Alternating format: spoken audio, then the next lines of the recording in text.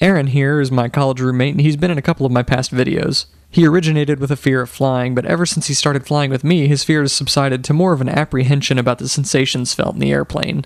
This is precisely why I'm easing him into the world of flying one step at a time, and I let him get a little stick time whenever we're flying so he can get more comfortable with how the airplane flies. By letting him take the controls, it helps him understand why we feel the little movements that we do while we're flying the airplane, and it kind of helps relieve that apprehension a little bit. On another note, you may notice at the beginning of the video that there was some liquid coming out of the bottom of the fuselage after I started the engine. I saw this in the footage when I got home, and I immediately went back to the airport to check it out because, needless to say, I thought it was a fuel leak. I was scared that the fuel selector underneath the cockpit floor had busted a seal and was spewing fuel all over the place, so I tore up the carpet and opened up some inspection plates in search of a fuel leak down there. If there in fact was a fuel leak, I wanted to find it as soon as I possibly could so I could go ahead and tell my dad so he doesn't go out to the airport and fly the airplane not knowing that there's a big fuel leak. Nothing was wet around the fuel selector or any of the fuel lines, but I did find some standing water near the back of the cabin underneath the floor due to rain, so I was happy to eliminate the possibility of an expensive fuel leak and declare it to be water. This is one huge advantage of running mounted cameras during the flight. They may not do any good during the flight itself, but it will sure help you catch mistakes you made or defects with the airplane during the flight. I would have never known there was liquid coming out of the airplane without the footage from that tail cam. Other than that, this was a pretty routine sightseeing flight that ended with an approach and some touch and goes at the San Marcos airport, which will be covered in a later video. So all that being said, sit back, relax, and enjoy this flight around Canyon Lake in south central Texas. San Marcos Airport information, Lima, observation time 2250 Zulu. 1150 with 3, visibility 10, skies clear. Temperature 26, 2.04, altimeter 3012. Visual approach and use landing and departing runway 13 or runway 8. On initial contact, advise you have information, Lima. San Marcos ground, Skyhawk 80991. Check 1-2. Skyhawk 80991, San Marcos ground. Ground 80991, Cessna 172 at the hail sheds. Information Lima, we'd like to taxi out for a west departure going towards Canyon Lake. Cessna 991, runway 13, taxi via Bravo, Charlie, and Juliet, cross runway 8. Bravo, Charlie, and Juliet, cross runway 8 to runway 13, 80991. Okay. How would you know when he says a specific runway and it's like a new airport? You don't have like one of those? It says some random airport? So the runway number is always the heading that runway is pointed towards. Okay, you know the heading numbers? So north is 360. Okay. East is 090, south is 180, and then west is 270. So this is runway 13. So runway 13, you basically take the last number off the degrees. So it's a 3-digit degree. Take the last number off, so it's 130 degrees. It's pointed at 130. So it's runway 13. And give Austin a call on 119.0. So that's automatically good. It gives you an idea of about where you need to go on the airport, but I believe commercial pilots are required to have the airport diagram with them. Or a airport diagram with them. I could be wrong on that though. It's always a very good thing to have. Nat, what? I think that's a paramotor. I've been seeing them just like buzz around. That's a paramotor. Pretty cool. I want to point my nose into the wind. Difference between this engine and you know, like a regular car engine. Car engine's liquid cooled. It's cooled by antifreeze. This airplane, or this engine, pretty much any airplane, you're going to have an air-cooled engine. So while I'm sitting here on the ground, the engine's not rocketing through the air, so it doesn't really have a way to cool itself off. So I just want to point it into the wind. So right now, I'm getting as much air into the cowling as I possibly can, so I don't overheat it while I'm running it up. I'll do my pre-taxi checklist real quick, even though we already taxied. The avionics are on. Recording devices are marked. I already did that. ADS is checked. Ground control is contacted. Safe taxi is accessible. Seatbelts are fastened. Nav lights are on. We don't really need it at night. We'll probably take off with nav lights, so it's starting to get dark. And we already tested the brakes. Okay. I'll set the brakes here. Before takeoff, cabin doors and windows closed and latched. I'll go ahead and shut my window for the run-up. Flight controls are free and correct. That one goes up, that one goes down, that one goes up, and that one goes down. Elevators up, down, rudder left, and rudder right. All of those are good, and I'm going to check that I have full range of freedom. Okay. Flight instruments check and set. Alright, airspeed is at 0. Attitude indicator is neutral. It's a little bit off to the side, but that'll kind of straighten out when we rev up the engine. Altimeter is set to the barometric pressure. Turn coordinator is neutral. Compass, or the gyro rather, it's off a little bit. Align it with the compass there, and then vertical speed is neutral. Okay, fuel selector valve is on both. Mixture goes to rich. Parking brake is set, and the throttle goes up to 1700 RPM. That attitude indicator kind of straightened out there with the high RPM. Check the left magneto. That's a clean drop, back to both. Looking for no more than like 50 RPM drop. Go to the right magneto. That was more like 100, but that's just what this magneto does. And back to both. And I'll check the carb heat. There's a small smooth drop, and a viewer recommended to me that I just roll the engine back to idle while the carb heat is pulled and make sure that it still runs. And it's still running. Okay. Engine's in the green. Oil temp and oil pressure are. Plenty of fuel, suction is good, and the ammeter is responsive with the landing light. Okay. Well, that's checked. Throttle friction lock is adjusted how I want it. The flaps are up. Emergency procedures are reviewed. So when we take off, we have runway 8 off to our right. We got a big ramp. We got another runway off the end of our nose. Then we've got fields all around us. If we had to put it down. Departure plans, he's gonna clear us for a left turn. I bet you he's gonna clear us for a right turn out. That'll be more on course. And the takeoff checklist, we know that. Radio set, power contacted. Release the parking brake.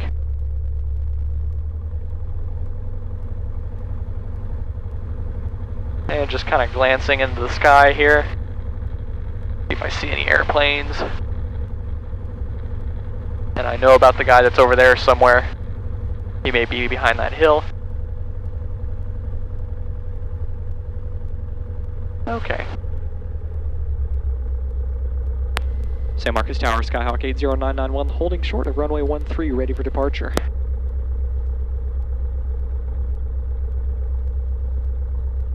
Cessna 80991, San Marcos Tower, runway 13, clear for takeoff. Proceed on course. Clear for takeoff, we'll proceed on course for 80991, and just for your information, we'll probably make a right turn out. That works, thank you. Okay. Transponder to altitude, strobe lights on, carb heat cold, mixture rich, flaps are up. Fuel selector is on both, trim is set for takeoff. I'll get my heels down to the floor when we roll onto the runway, and I'll align my gyro. And since it's getting dark, I'll go ahead and flip on my landing light and my nav lights.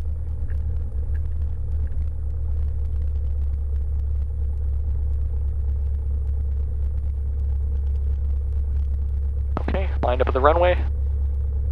Check the gyro, we're good, heels down to the floor, full power. Roll it in slowly.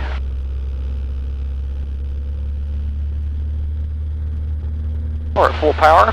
Airspeed's alive, 50 knots, 55 knots, and 60 knots.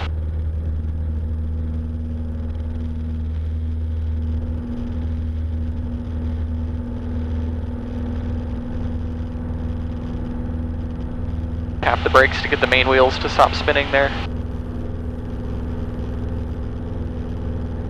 Oh yeah, it's smooth.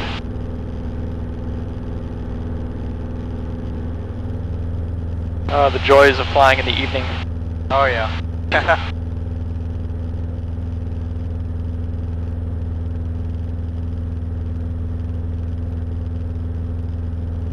Pretty much going to take us right over Texas State. We'll make our next turn.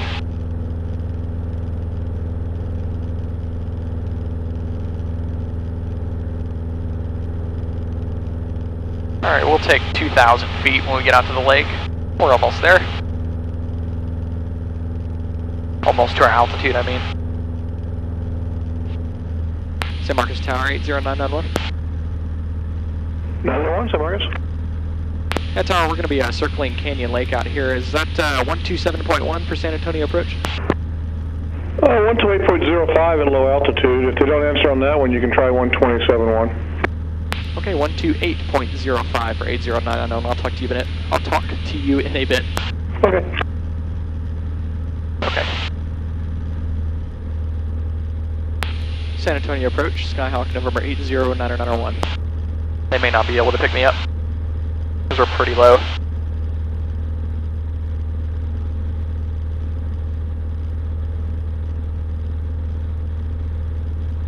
Actually, let's go up to 2500.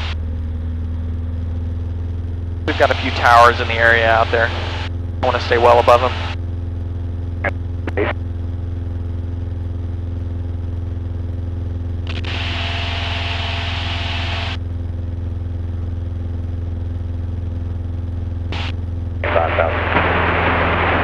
Number 8, Leo Mike. Report San Marcos in sight. Report at your discretion. Number 34 Zulu, VFR descend at your discretion. Advise when you have San Antonio in sight by the VOR.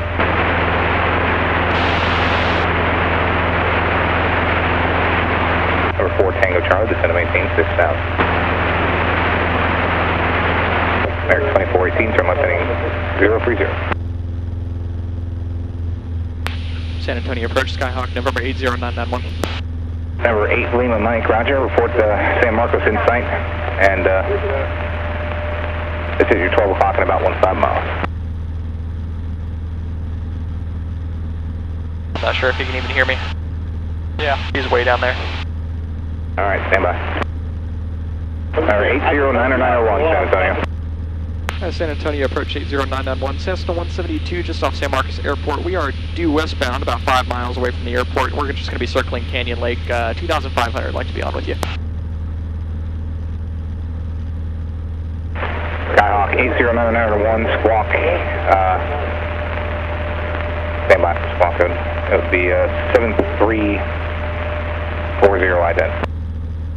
Okay, 7340 and ident for 80991. Number 8 Lima Mike, reset transponder, squawk 4665. American 2418, turn left direct to Gabi, fly plane around.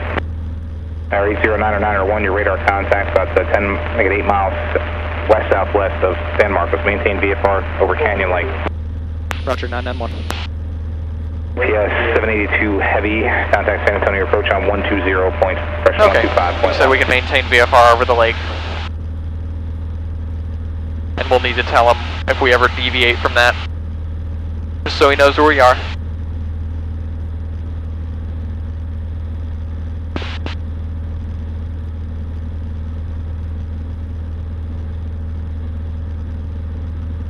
But yeah, this is Canyon Lake.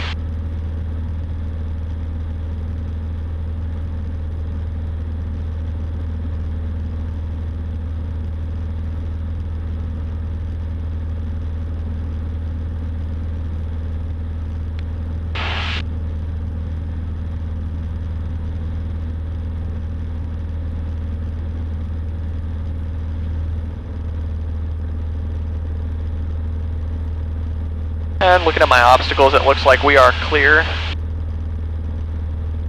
of all of them in the area. We're starting to come up on the altitude. So we want 296 contact approach. So we want to stay around 2500. Let's not go any lower than 2500. We can stay, 25, 26, somewhere in there. Okay. Number 901, additional VFR traffic just popped up to about a mile and a half west of your position, altitude indicating 3,100 and verified type unknown. Okay, we're looking for that traffic, 991.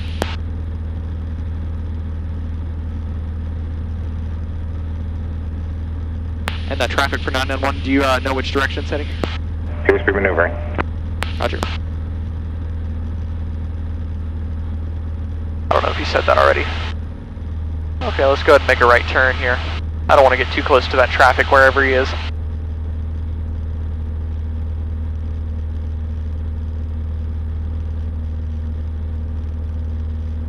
So we can stop the bank angle there, yeah? What? That was good, that was good. You can keep banking. But, don't let that angle get too steep. when we're this low, and I mean we're going at a pretty good speed, 95 knots.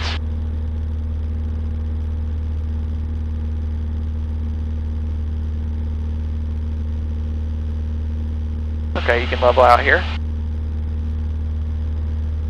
Fly this way a little bit.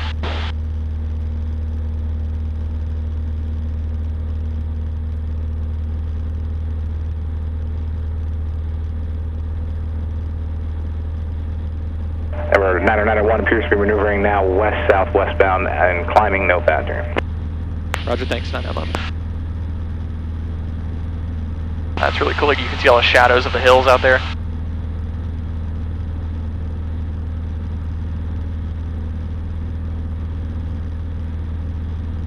You can see downtown Austin way out there. Let's see how far away that is. About 39 miles away.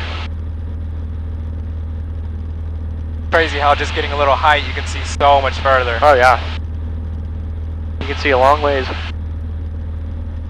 Alright, let's go ahead and make a right turn here. We'll roll it around 90 degrees and keep it about 20 degrees on the bank. So you want to put that yellow arrow on that bold... Wait a second. I'm sorry, that first white line.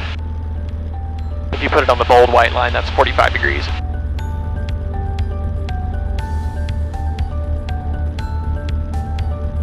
And that's what we call a standard rate turn. And to keep the turn coordinated, you add a little bit of right rudder. I can see it better because I'm at a better angle, but you add a little bit of right rudder. Flying is a beautiful addition to my daily life, and it's a privilege to be able to share it with so many awesome people and show them what flying is like, both in the cockpit and through my videos. With every flight, there's always something that can be learned from it, whether it be big or small, so I hope something caught your eye during this video and helped you learn something. In the next video, I'll be doing pattern work at San Marcos after we finish circling the lake, so stay tuned for that one. If you like these videos, you can click subscribe to be notified whenever a new video comes out every Monday.